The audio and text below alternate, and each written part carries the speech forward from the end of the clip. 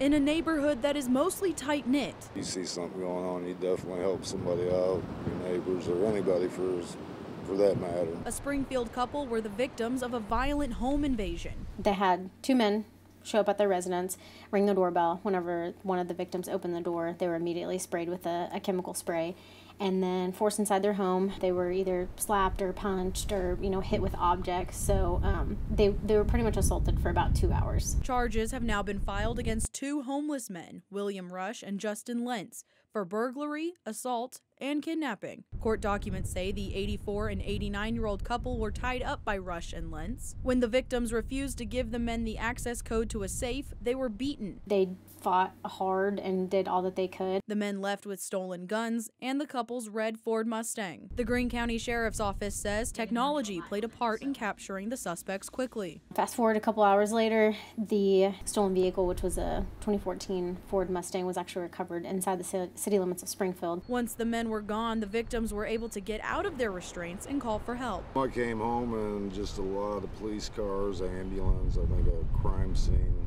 vehicle. Ken Taylor, who lives a few houses down from where the couple was attacked, says this is going to change how he answers the door. Oh, it makes you wonder, but it's definitely going to put you on guard. Taylor says he feels the need to always be prepared. Yeah, definitely. It definitely makes sure the doors are locked and everything's put away.